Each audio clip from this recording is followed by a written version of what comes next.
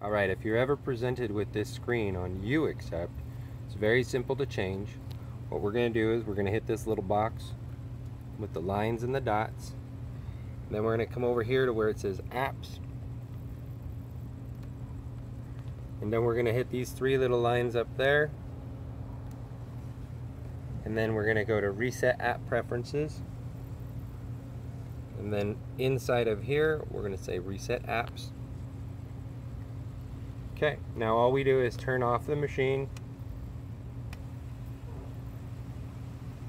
And we're going to reboot it.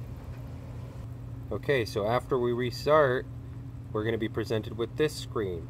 And we're going to select uAccept. And then we're going to select always.